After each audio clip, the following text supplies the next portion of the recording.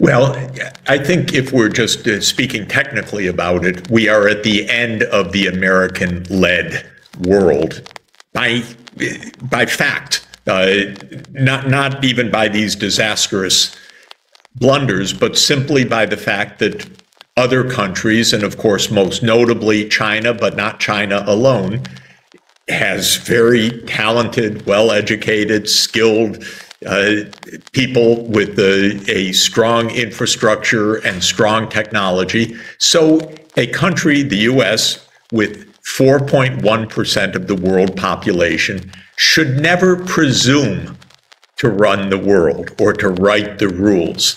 We are intrinsically in a multipolar world. But the whole idea of neoconservatism in the United States, and that's the government we have right now, and it's bipartisan, it's Democrats and Republicans, is that the U.S. is the unique unipolar country, and it must resist any potential competitors, most importantly China, and Russia is viewed as a more minor regional threat. It's mind-boggling, but that is the literal view of Victoria Nuland. It is the view of her husband, Robert Kagan, who writes these books that are shocking in their naivete, like The Jungle Grows Back, the whole theme of which is the world's a jungle, the U.S. is a garden, and it's the job of the United States to stop the jungle. It's gross. That's actually, I'm telling you, that is the guiding principles. And Canada, please think clearly. Come on. You guys are better than that. Really. So please act better than that. Don't just follow the U.S. line into these wars of trying to defend hegemonic power. The next one will be over Taiwan. That could end all of it. Even this one can end all of it. Today we took what seems to be another horrible step of escalation. If it's true, who knows whether it's true or not true, but I was just watching the video that the Russian government has posted of Ukrainian drones intercepted over the Kremlin. If this is right, are we kidding? And I wrote to leading journalists because they said, the Financial Times wrote this afternoon, I can't even make sense of it. It said, hold on, let me see if I can find it, because it's so indicative of the crazy mindset. Oh my God.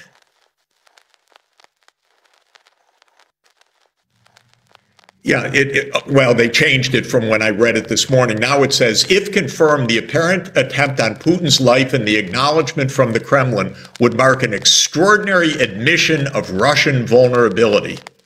Instead of saying, oh my God, are we really going to have World War III? It was taken all day by the Financial Times all afternoon as, well, look at this. What is, this is Russian vulnerability. There are no grown-ups right now in our governments or in the media that parrot our governments. I've never, honestly, I'm 68. I've been through the Vietnam War, through the Gulf Wars, Iraq, Afghanistan, Libya, Serbia, Syria, countless CIA overthrows of governments. I've never seen anything like we're seeing right now.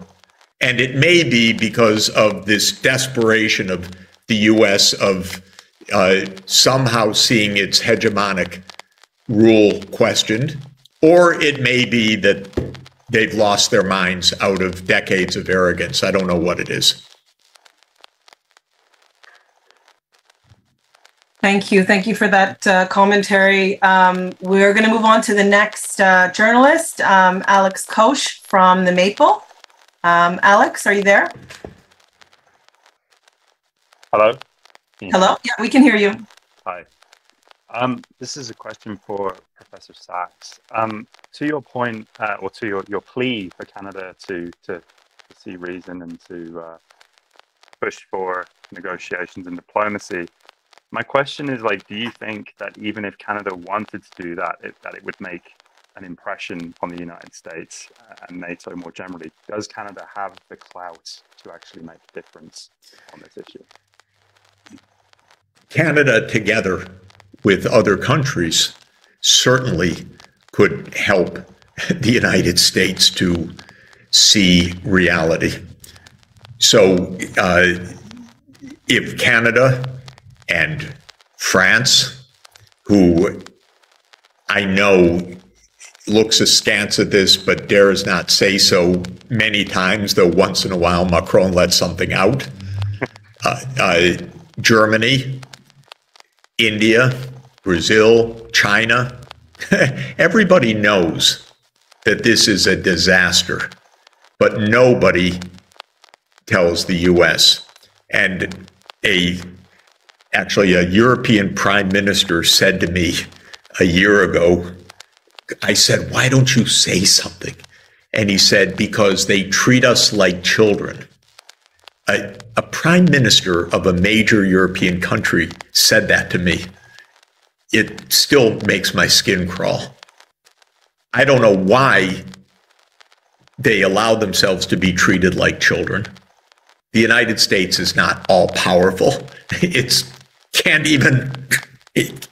put one foot ahead of the next one these days. So there's actually no reason but to say, you know, this isn't working so well. We actually need to think through this before the world gets blown up.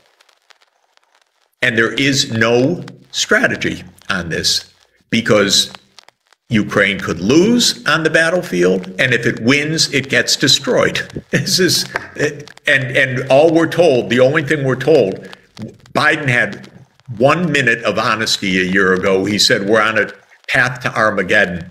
All the newspapers immediately rose up in unison and said, don't talk like that. Don't ever say that again. We're not allowed to say that. It's unbelievable. So yes, Canada can make a difference, but not by itself. But the fact of the matter is, a lot of leaders know this, but one by one, they're scared.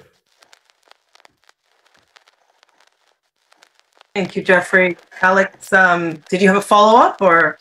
Yeah, kind of related to that. I mean, obviously, this conflict has resulted in new members of NATO being added.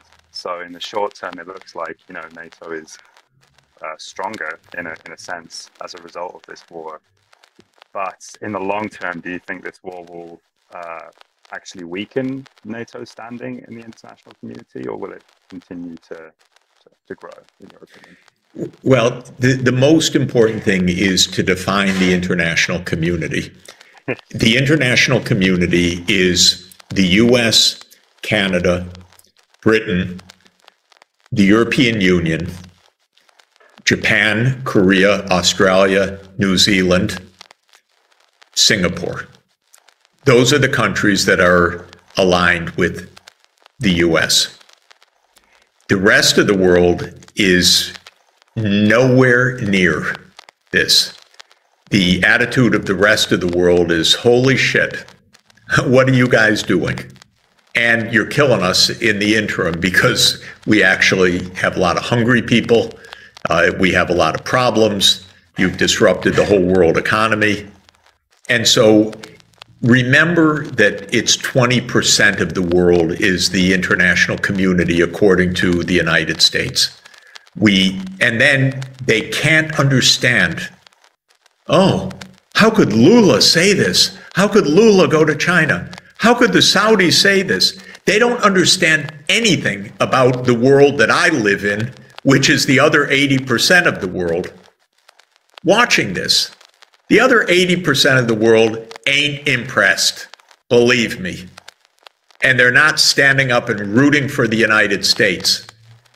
And what we consider the world, or sometimes called the West, which is a term I hate for basically because it's such a bad term to describe this, but it is essentially the North Atlantic countries that have been the dominant countries for the last 2 centuries, plus the honorary members, Japan and Korea, and the Anglo-Saxon offshoots, so-called, of Australia and New Zealand. That's it.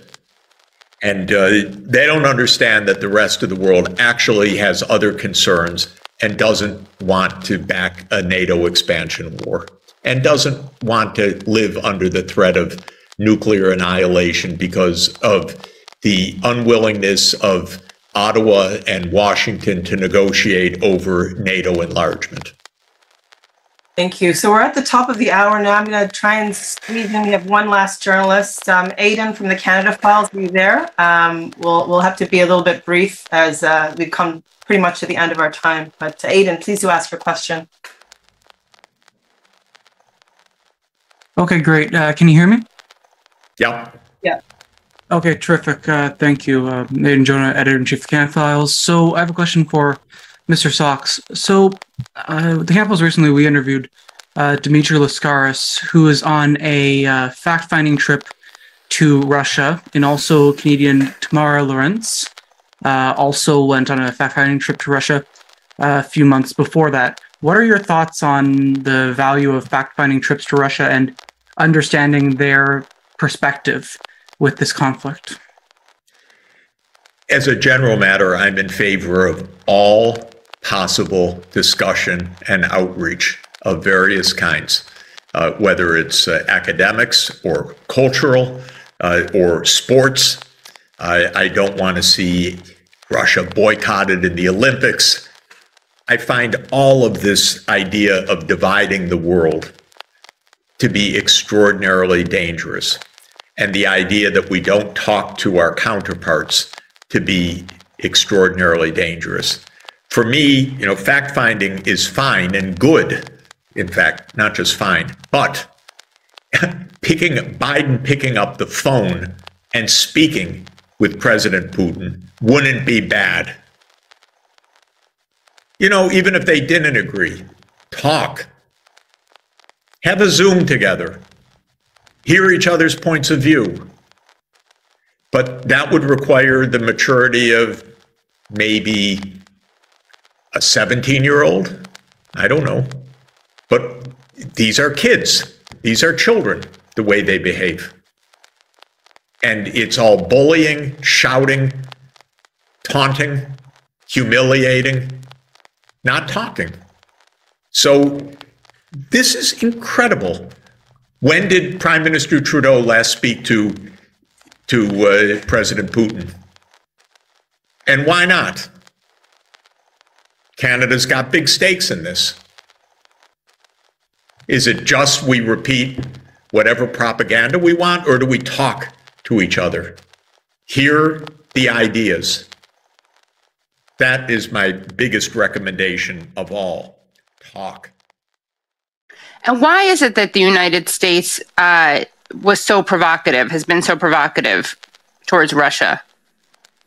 Because after the end of the Soviet Union, we thought, hey, we're pretty good. We're the sole superpower. We're the most powerful country on the planet by far in world history. We can do pretty much what we want.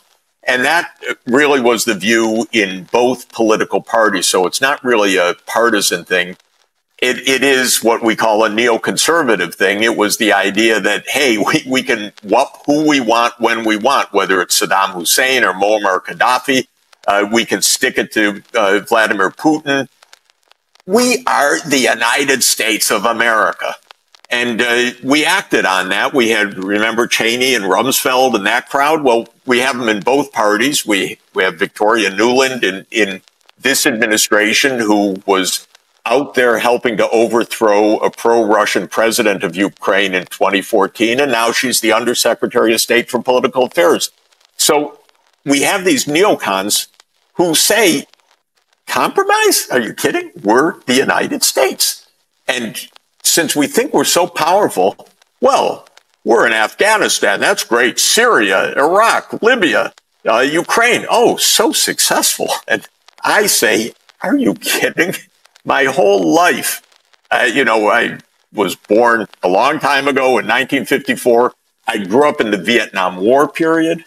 And it wasn't just Vietnam, it was Cambodia, Laos, Vietnam. I went through the Contras in Nicaragua. I went through Afghanistan, the first Iraq War, the second Iraq War, the CIA operation to overthrow Bashar al-Assad, the NATO operation to overthrow Muammar Gaddafi. Now the U.S. role in overthrowing Viktor Yanukovych, the pro-Russian Ukrainian president, in 2014, this expansion of NATO being tried right now. I just think, yeah, we're powerful, but is this really good for the United States? Is this really working? And my answer is no, it's not working well. And most of all, when Putin said last year, look, the red line is don't expand NATO. And immediately the White House said, oh, no one tells us what to do, least of all Russia. And I called the White House and I said, you should listen. Do not put Ukraine into this situation. You will make Ukraine the Afghanistan of Europe. And by that, I mean a perpetual war and leveling these cities in Ukraine, as we're watching right now. Millions of people without heat and electricity. And we say, yeah, we're winning. Come on, we're not winning. This is not the right way to behave. And who did you speak to at the White House, and how was it received? It was not well received, and I didn't make any headway. Right. Did you speak to Biden himself? No. No, okay. You spoke to... I spoke to advisors. Yeah. You're someone who has a lot of access, and although it's probably been changing because you've been saying things that are considered heretical. They don't love what I'm saying. Let's put it that way. I don't know whether, they still hear me. Right. But it's pretty much one way. Right. Yeah. I was going to say, do you think that you've changed your politics or your view of the world? You've had such a long and prolific career, and you're very well respected and established. And it almost shocks me that someone of your stature says things that are outside of the mainstream as you do. I mean that as a compliment. Is this something you've always had, or is this a newer thing? Well, it grew over time, because when I started my career, which was 1980, I got my PhD and I became an assistant professor at Harvard University. I can tell you, because I remember it, how proud I was to be an American economist in the world. I studied international economics, so I was going to go out and solve international problems as an American. And I thought that was pretty cool. My hero intellectually is a well-known, very famous British economist of the 20th century, John Maynard Keynes. And Keynes, I was very deeply influenced, like many in my generation. But I read a lot of Keynes's essays, and I just loved the guy, how intelligent and smart he was, and decent. And he, at the time, was, an economist when Britain was with such power and influence. And I thought, that was interesting, because he could get something done that was quite good. And I felt really proud that, I'm lucky to be an American at this time when America has this ability to help solve global problems. And here I am starting my career, and I'm going to help solve global problems as an American economist. And I felt that way for a number of years. But then I saw more and more that I didn't really like. And for me, a big turning point is when I became an advisor, always, by the way, unpaid. I don't do this commercially. I do this as a public intellectual, so-called, or as an academic. But I became an advisor to Mikhail Gorbachev's economic team, and then I became an advisor to Boris Yeltsin's economic team. And I knew, really from Keynes, by the way, that when the country that you're trying to help is in really, really deep financial crisis. After all, the whole system had completely collapsed. Then that country needs some help to get back on its feet. And that was really my main message in 1990, 1991, 1992. And I helped Poland get back on its feet economically. And everything I recommended, by the way, the White House adopted almost right away. And I said, oh, God, good. You know, they're listening to every word. And then I said the same thing about the Soviet Union with Gorbachev. Zero.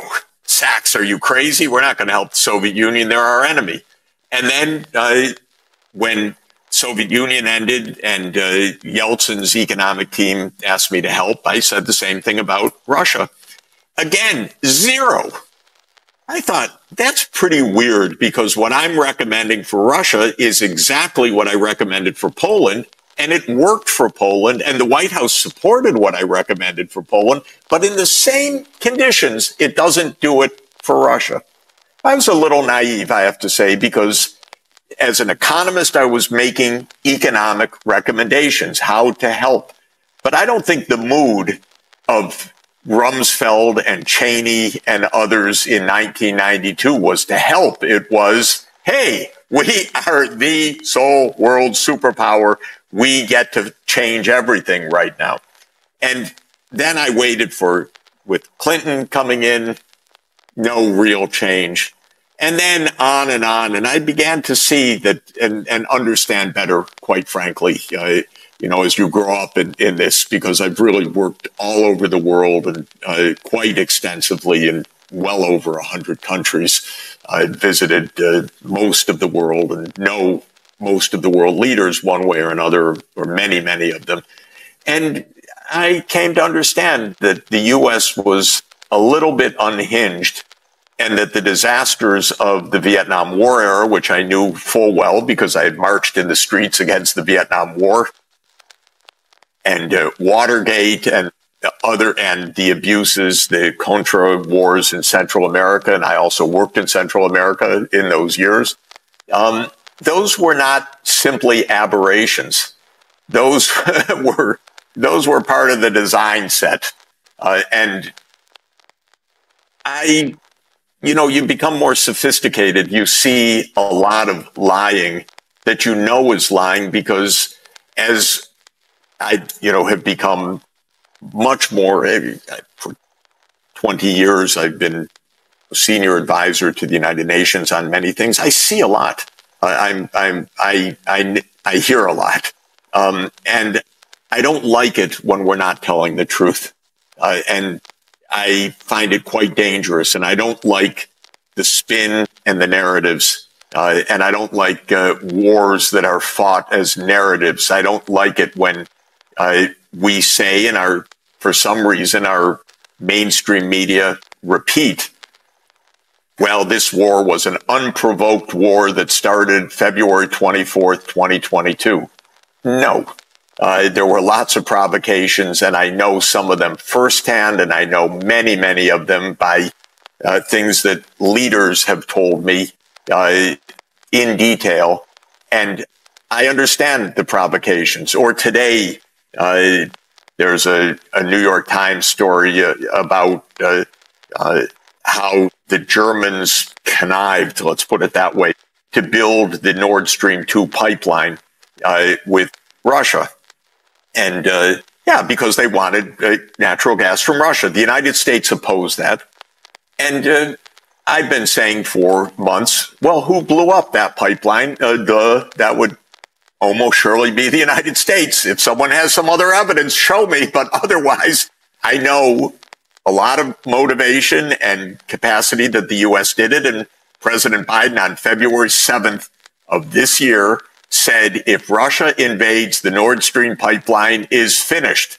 And then the incredulous reporter said, but Mr. President, that's a Russian-German pipeline. And the president responded, believe me, we have our ways. And so today in the New York Times, they talk about Germany and Russia building the pipeline against U.S. opposition. But then when it comes to the paragraph, the short message about the destruction, they say nobody knows who did it. Come on. If you're the New York Times, when I was growing up, the New York Times was looking into Watergate. The New York Times was looking into the lies of the Vietnam War and so on. You know, it had an active view that the government doesn't tell the truth. So you go out to find out what the truth is. Now the New York Times is like, suck your thumb. Don't ask anything. Don't ask any question.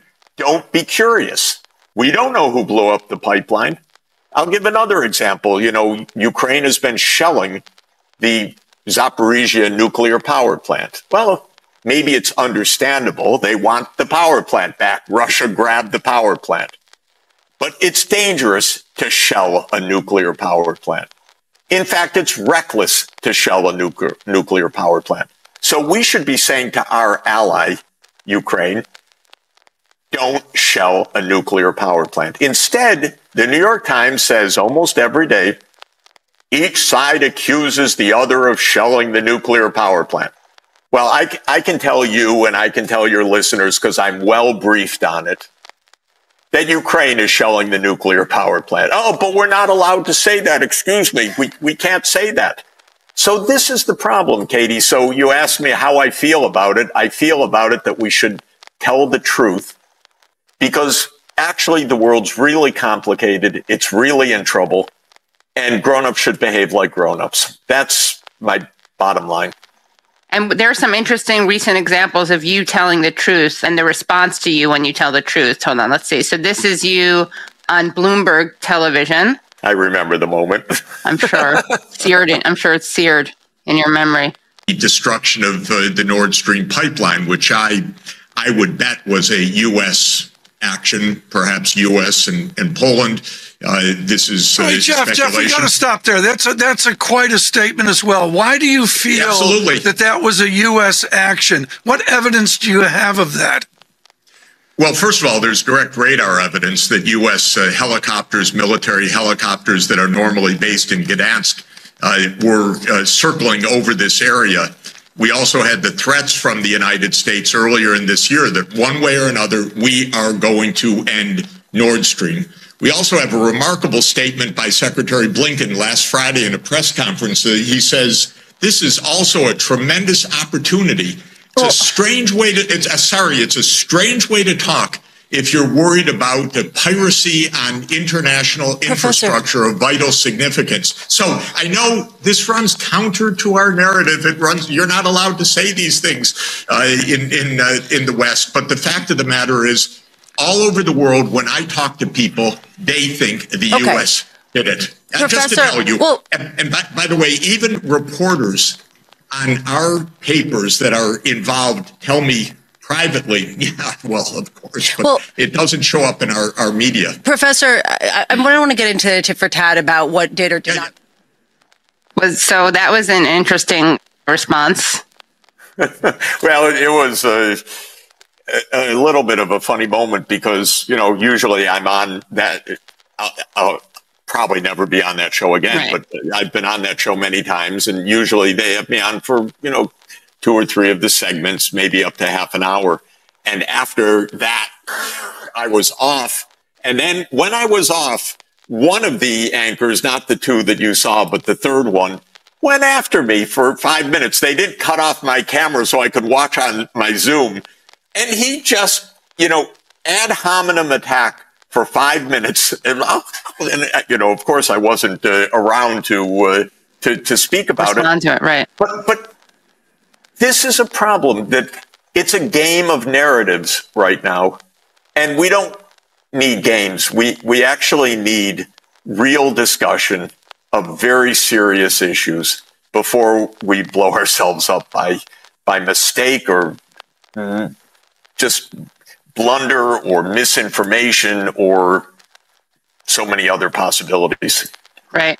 And here's another example of you saying something that people seem a bit uncomfortable with. And this is from the Athens Democracy Forum in October. Yes.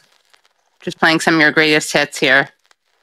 The most violent country in the world in the 19th century, by far, was perhaps the most democratic or second most democratic, and that was Britain. You can be democratic at home and ruthlessly imperial abroad. The most violent country in the world since 1950 has been the United States. It's been by far involved Jeffrey, in more, stop wait now. A minute, more Let's Jeffrey, I'm Jeffrey, I'm your moderator, and it's enough. Okay, I'm done.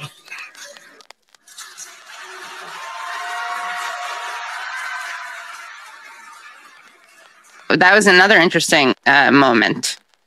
They didn't seem very comfortable with what you were saying. Yeah, you know, the truth is I had talked on a long time, so I probably talked too long, but also I should have been allowed to finish the thought. Right. It was actually a real and serious point that I was making, which is that all my life the U.S. has been in wars, and wars of choice, and wars that have gone badly, and wars that have inflicted incredible harm on other people and damage to the U.S. and costing trillions of dollars. And we should acknowledge that and understand this. It's a little hard because some of this is so completely underreported. You might think wars would have to be reported. But one example that I know quite a bit about is Syria. We say that Syria had a civil war, or that it had a rebellion against Assad in 2011. But what Americans never heard about was the presidential finding by Obama that the CIA should work together with the other countries in the Middle East to overthrow Assad. In other words, this was a regime change operation. And I think regime change operations are awful. We shouldn't be doing them. They are incredibly destructive and filled with lies, especially when they're covert, as this one was. And we never discussed the U.S. role in this. Everything was basically the lie that there's an insurrection and we're helping the freedom fighters, not that the United States is actively trying to overthrow a government. And is that right, or is that wrong? Is that a decent idea? And one of the things that Putin sees is that the U.S. does that a lot. It shouldn't be a secret, but it's not well understood. Of course, we overthrew Saddam Hussein. We tried to overthrow Assad and failed. We overthrew and basically led to the murder of Muammar Gaddafi. We overthrew the Afghan government. But even more than that, what Americans really don't know and should know is that in 1979, it was the CIA that funded the Mujahideen, which was the precursor of Al-Qaeda and Osama bin Laden and all of that. We did that as a lure to try to draw the Soviet Union into a war in Afghanistan. Really a deep, dirty trick that now not only ended up destroying Afghanistan over the course of many decades, but drew the United States into this complete morass for 40 years as well. And then Putin says, I don't want NATO on my border. And the United States says, oh, why? Don't be paranoid. We're a defensive, peace-loving country. You know, when you know a bit, you just say, don't put NATO on Russia's border. That's what you know. And if the New York Times were doing its job, which it doesn't do anymore, and if the Washington Post were doing its job, which it doesn't do anymore, and it was giving some context, some background, some history to fill out what these conflicts are about, we wouldn't be stuck in these conflicts. Did you play the game of Risk the board game Risk. Okay, so the board game Risk really is a marvelous model of how Washington thinking is. You have the map of the world, and the aim of the game is to have your piece on every space of the world. And as you move forward, if you're successful and your armies are advancing into new territory, every new territory you have has borders with the enemy. And suddenly, every new border becomes the conflict zone. Every new border becomes vital for your national security. And so you have to have every space on the board, or suddenly you're at risk. Now, American strategists get this or behave this way. I think it's mind-boggling, because we shouldn't be playing a game of Risk where you're trying to conquer the world. But this is the American strategist approach. And a good example of it is the Solomon Islands. Tiny islands, 3,200 kilometers off the coast of Australia, that had the audacity to sign a security pact with China. And suddenly, the United States and Australia are in a tizzy. How dare they? This is a threat to security. And you hear the voices in the U.S. Congress, completely unacceptable that there's a security pact, because you give China 1 inch, they'll take the world. But when the United States says, well, NATO should enlarge to Georgia and Ukraine, and Russia says, no, that's a security concern, we laugh. We say, why is it a security concern? We're peace-loving. We're wonderful. And that's their choice. That's not our choice. We didn't say, well, that's the Solomon Islands choice. We dispatched the deputy of the National Security Council to Asia on an urgent mission to express the U.S. displeasure at the Solomon Islands' decision to enter this pact with China. So much, Rob, comes from the unwillingness to really have rules that apply to yourself as well as to others, or to think empathetically.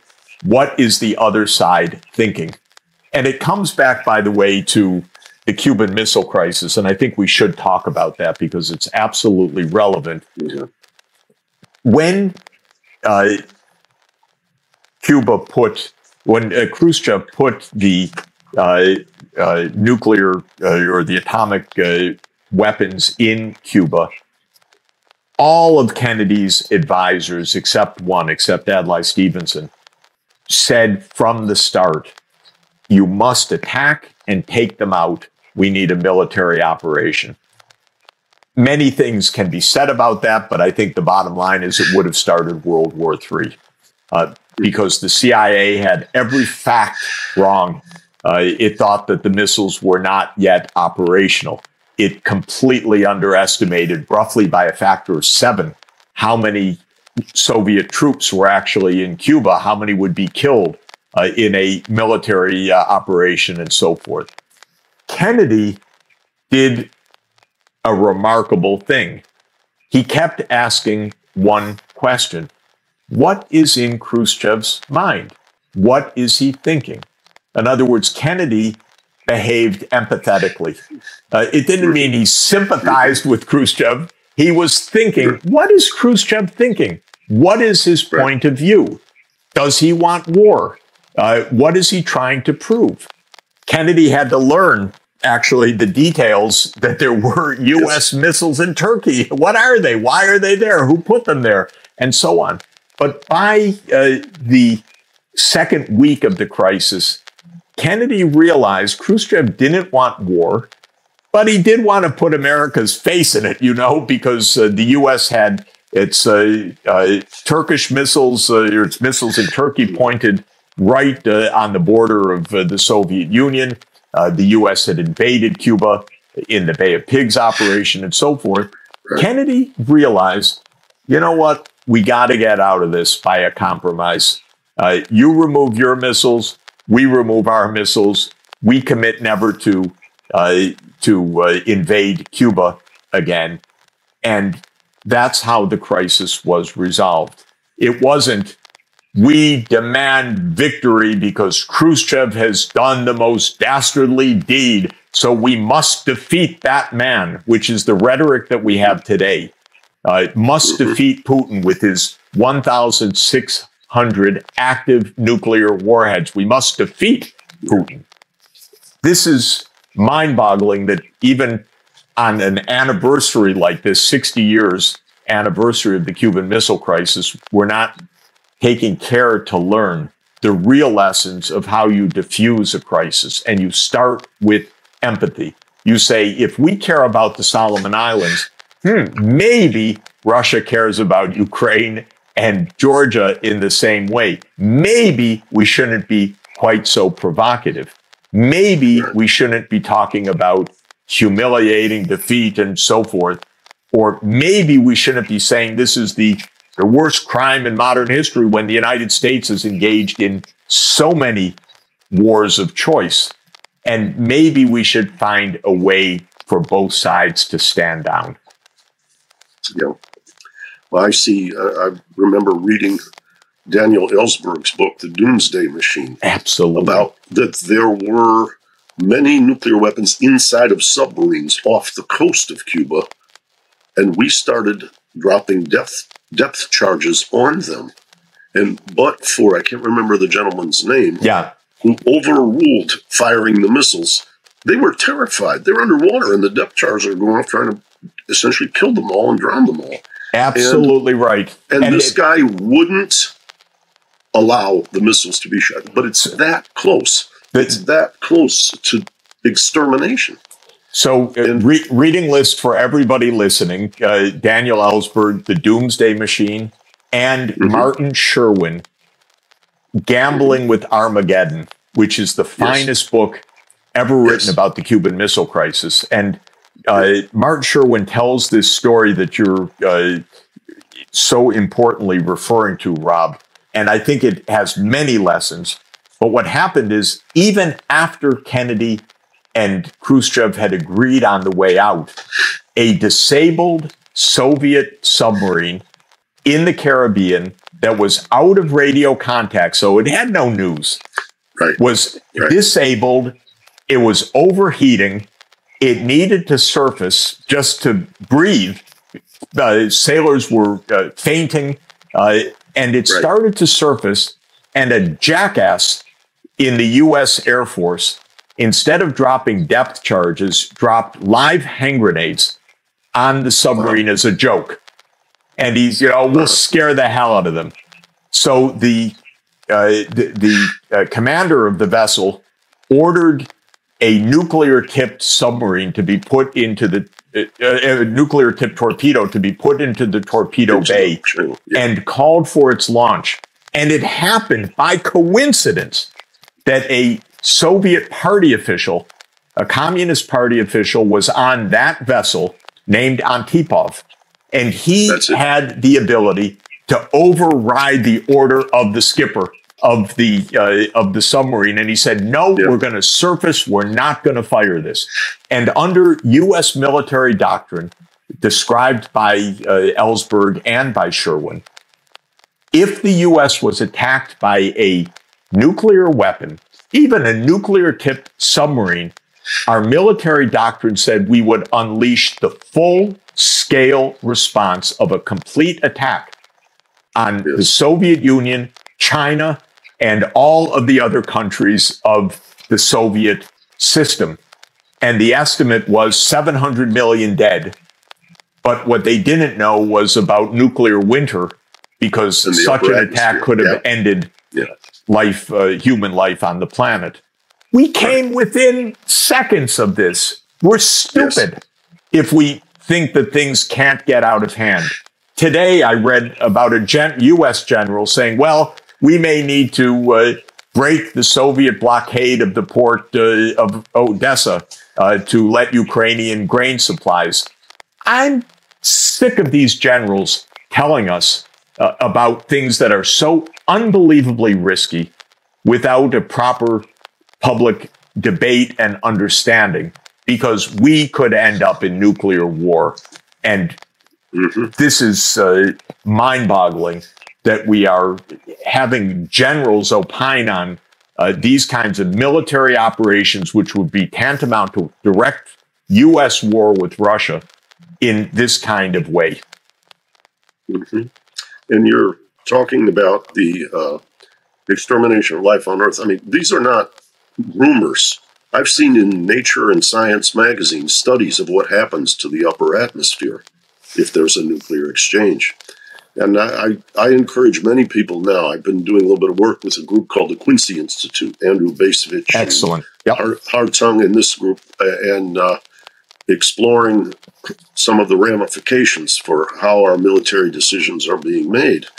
And it's really quite, it's really quite haunting to try to understand this dynamic as having anything to do with representing the well-being of America or mankind. And I learned in thinking about American history and politics, which I've been doing pretty much nonstop for 50 years now. It turns out the president's main job in the world is to keep a foot on the brake of the U.S. military machine. Because it's like those old cars that are poorly tuned, that though they're in neutral, they're always revving forward and they're always jumping. You take your foot off the brake, the car jumps forward. And good presidents, great presidents, have been the ones to have the foot on the brake, like Kennedy had the foot on the brake in October 1962. Johnson did not have the foot on the brake, and we escalated in Vietnam.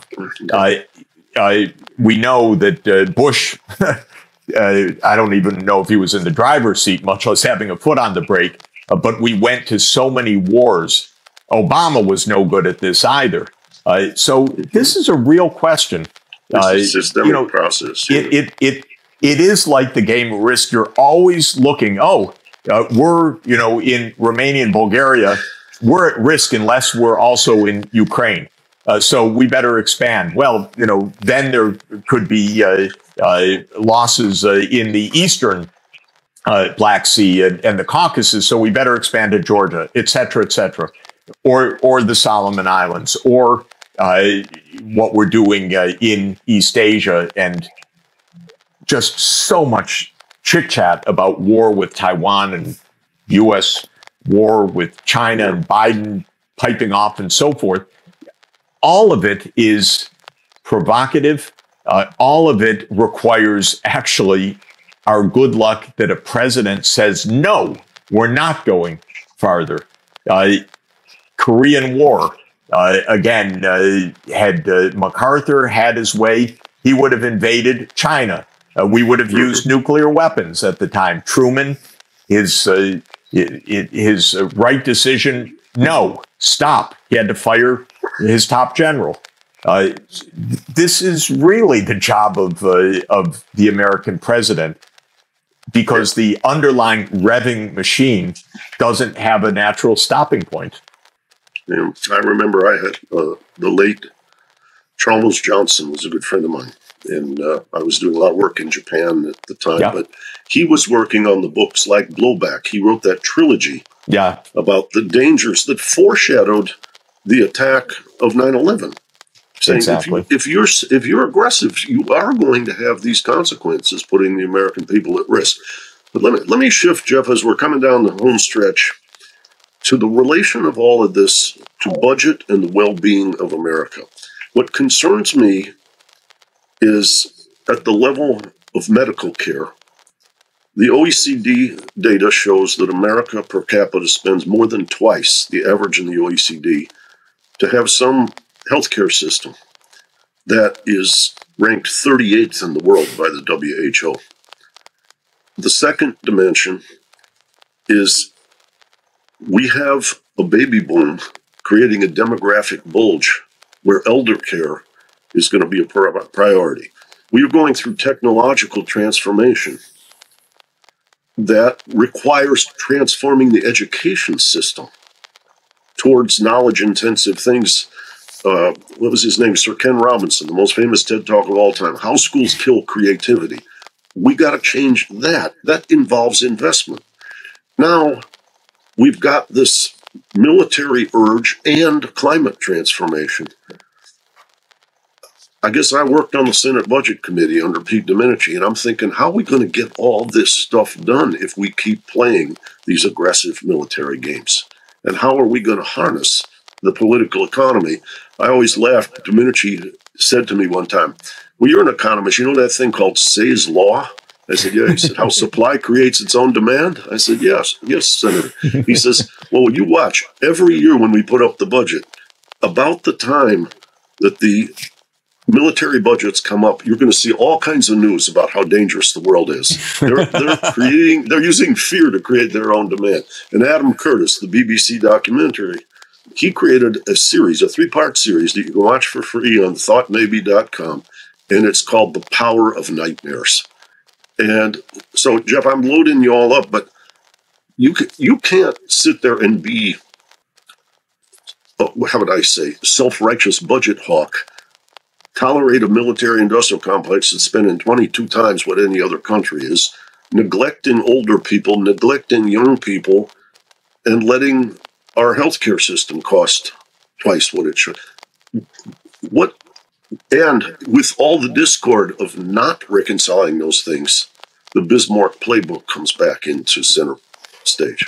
Well, one of the expressions of Joe Biden that I really like, though I haven't heard it from him recently for an obvious reason, he said, don't talk to me about your values, show me your budget, and I'll tell you your values. And what he means by that is where you put your money, that's what counts in the system. Yeah. And the United States has really messed up the budget. It spends far too little on many areas, like education, like well-being of children. It spends far too much on other areas, like the so-called modernization of our nuclear fleet arsenal, when we should be negotiating long-term nuclear disarmament. And in general, our budget is a mess. As you say, also, the way we organized key parts of the economy, like healthcare, is to give private monopolies to a crucial sector, ending up overpaying roughly by a factor 2 for our health care. We spend almost 20% of GDP on healthcare compared to roughly 10% of GDP in our peer countries. So I've written a number of books, The Price of Civilization being one of my favorites, about what a budget would look like for a civilized country. And interestingly, and one of the better parts of a speech that Secretary of State Antony Blinken just gave about U.S. Approaches to China, he said the real approach is we need to invest in ourselves. We need to strengthen our capacities in science, education, our well-being at home, because that's what makes us the competitive model vis-a-vis the rest of the world, including vis-a-vis China. And that's true. But we're not doing it. And we have lost the budget debate and the budget narrative in the last 2 years. Biden came in with the idea of a package to build back better. It did not appear. What happens in the United States is essentially key sectors are in the hands of powerful lobbies. And military-industrial complex is one of them. Big oil is another, or fossil fuel industry is another. The healthcare, private healthcare sector is a third. Those are favored by the budget. They are favored by regulation. And areas that don't have such powerful lobbies don't see the light of day. And in general, the United States under taxes, even though we're told all the time that we're being crushed by taxes, the total government revenues in the United States for federal, state, and local are about 30% of GDP, of national income. But in Northern Europe, which ranks much better in healthcare and longevity, in many quality of life indicators, about 45% of GDP. So the fact of the matter is the budget's a mess. And what foundered for Biden in the end, why didn't his package go through? Because nobody wanted to pay for it with taxation. And it all unraveled when Senator Sinema said, I don't want to have a rise of the corporate tax rate. And Manchin said, I don't like that billionaire tax. And we ended up with nothing. Biden ended up empty-handed, ineffective politics, by the way. So I think a president ought to be able to keep a couple senators in the fold, and he failed to do so. And that's part of his job also, is to know how to twist arms or cajole or give whatever side payments for new projects in West Virginia. You get something done, you make a deal, but he could not make a deal. He failed on that. So we have nothing. So we have a budget mess. And by the way, a budget mess also with a mountain of debt, now 100% of GDP of public debt. That's actually consequential. With interest rates going up, the burden of that debt is also going to be quite significant. We need to raise some taxes, and we need to restructure what we spend, but we're a blocked political system. So we are not showing a way forward on this, and I'm not holding my breath. Nothing's going to happen. Probably the Democrats are going to lose one or both houses of Congress in the fall. If that happens, I would guess there would be no significant budgetary reform or action until 2025. So there's a lot of intertwined issues there. And let me start with the very specific issue of climate change and the energy transformation that we know we need. We need to move to a zero carbon energy system. Excuse me. And that requires actually a lot of long-term thinking and a lot of international cooperation. So every day in the context of the Ukraine war, I'm asked by somebody, and it happened again this morning, what's the implication of the war for climate change? In other words, you see Russia cutting off or threatening to cut off natural gas to Europe, or Europe putting on sanctions on oil and gas imports from Russia. Will this accelerate the energy transition? And the answer is basically no, because it may change the calculus in the very short term. It's actually opening up more coal mines again, or pumping more gas and oil to make up for what has been lost from Russian supplies.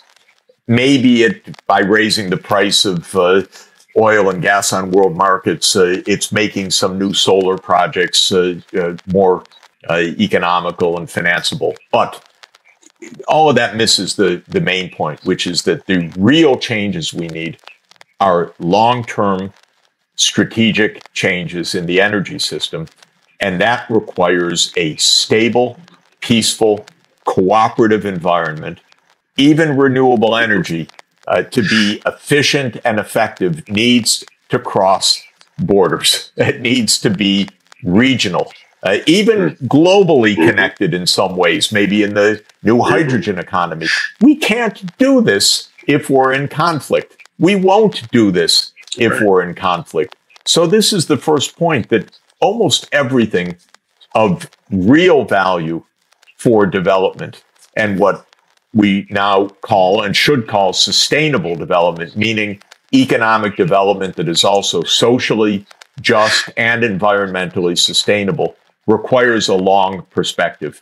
If you have a short perspective because of huge uncertainties, because of war, because of conflict, then you can't accomplish anything real of the transformations that we need. You can improvise, you can maybe keep your footing in the short term, perhaps, But the truth of the matter is real development of any kind requires years, even decades of hard, continuous work, educating children, building infrastructure, cooperating across riversheds, building power transmission grids that are, again, transnational. And that is a long-term cooperative effort that depends on peace. And we're not getting there right now, partly because our mindsets really are wrong. And unfortunately, what I have inveighed against in the U.S. context is the idea, which is very popular, it's in every speech of U.S. leaders, that the world is safe when the United States leads the world. So primacy, or what the political scientists call hegemony, is really built into the American thinking. I think Henry Luce did an unfortunate thing to America when he, in 1941, christened this as the American century. It was a great turn of phrase, by the way, so inspiring and so ennobling. But it actually basically went to the heads of the permanent state that they took it literally. This is our century. In the past, it was Britain's century in the industrial age of the 19th century, or it was the Mongol century, or it was the Roman centuries. Now it's our century. Oh, what a dangerous way to think about things, because you get way overstretched. You act provocatively without even attempting to understand the other side.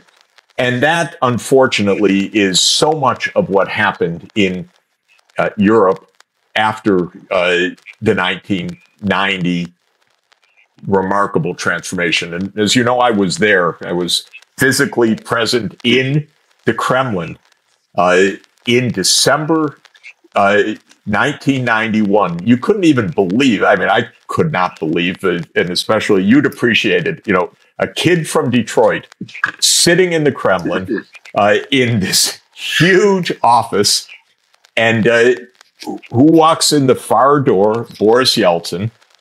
And he walks across the room, and he sat down right in front of me because I was leading the delegation. And he said, "Gentlemen," because it was all men, he said, "Gentlemen, in the next room is the leaders of the Soviet military, and I have just agreed with them to the dissolution of the Soviet Union." I heard literally those words. Wow. Yeah, wow is exactly right. It was weird. Huge turning. No, so I thought, and I had been working in the Soviet Union before that.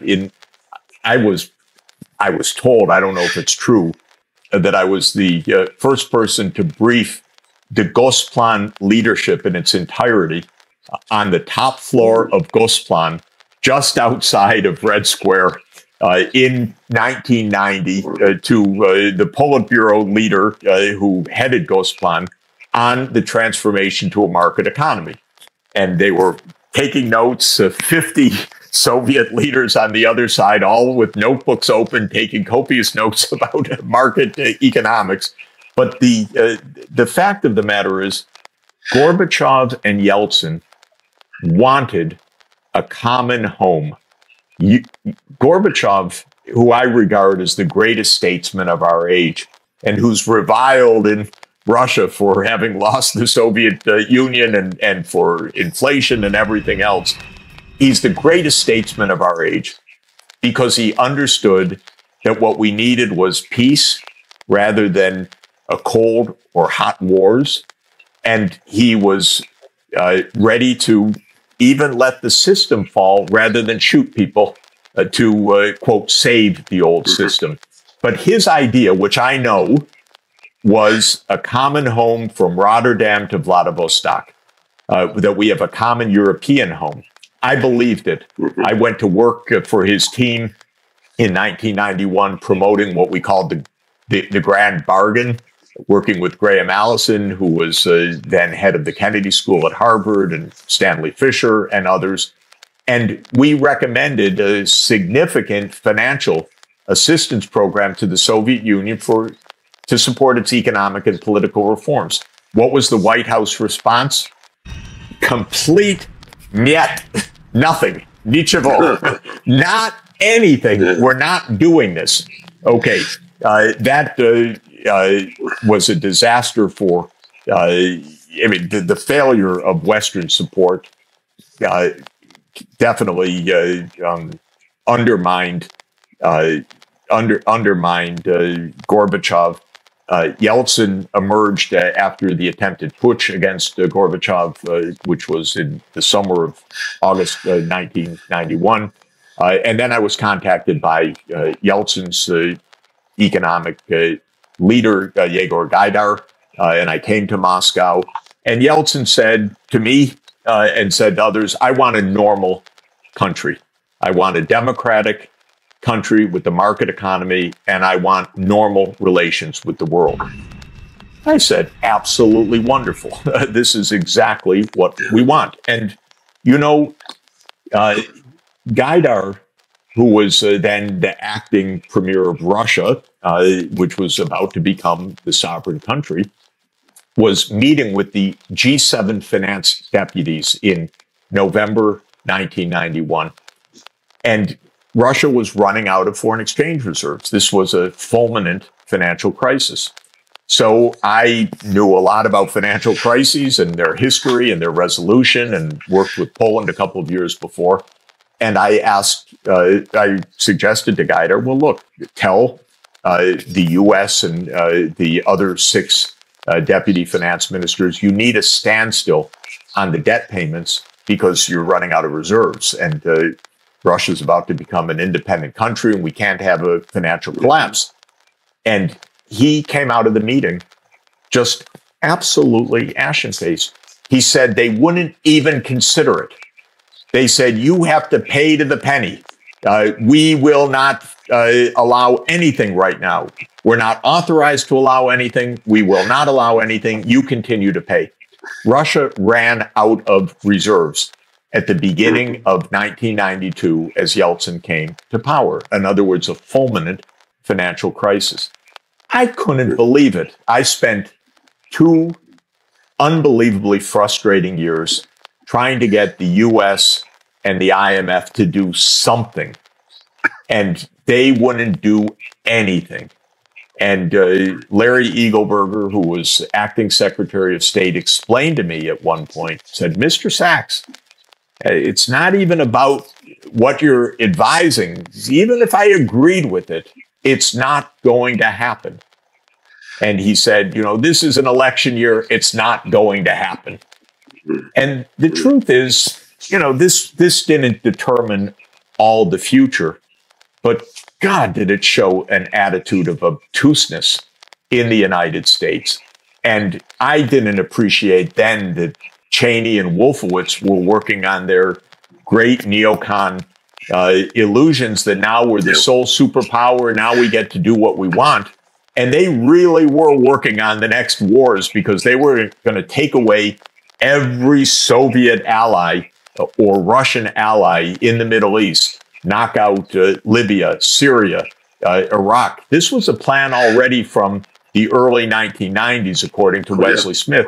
And I didn't know it at the time. I just couldn't believe here we are, this historic moment, a chance to cooperate. No, we're not going to cooperate. We're going to be the sole superpower. And I just found that obtuseness year after year from the U.S. And by the end of the 1990s, I basically had it because I had seen the U.S. now from all sides. I had seen it from the Latin American perspective. I had seen it from the Central European perspective. I had seen it from the Russian perspective. I'd seen it from the Indonesian perspective in 1997. We just were not a cooperative country that aimed to work with other countries to solve problems. We were the unipolar great power of the world. we were arrogant, and we were not paying attention to what other countries said. And this manifested itself in a number of financial debacles of these countries that had big effects on the world. It also manifested in what brings us to the war in Ukraine today. Though this is a very unpopular view, it's right, and that is NATO enlargement. What John Mearsheimer has said is right. Kissinger said it, and so many other wise people. George Kennan said it in 1997. Don't do this NATO enlargement. It'll lead to a new Cold War. Now we have a hot war. The Secretary of Defense under Clinton was deciding whether to resign or not when he learned that Clinton indeed would go ahead with NATO enlargement, because Bill Perry, who was the Secretary of Defense, said, look, we're starting to improve relations with Russia. Do we really need to risk that right now by peremptory moves of NATO enlargement, especially since unequivocally both the Germans and the Americans had promised Gorbachev and then Yeltsin no enlargement in return for German reunification. Then we lied about it. Well, it's not in writing. We brought out all our lawyers. But good historians know that those commitments were made, and we just want to deny that. And given, the predominance of U.S. government in our media, you can tell any story you want. This is absolutely true. But the long and the short of it, Rob, is that NATO enlargement started. We weren't giving any financial help. We were plotting wars against Saddam Hussein, Muammar Gaddafi, Assad, all the allies of the former Soviet Union, or of the Soviet Union, and then of Russia.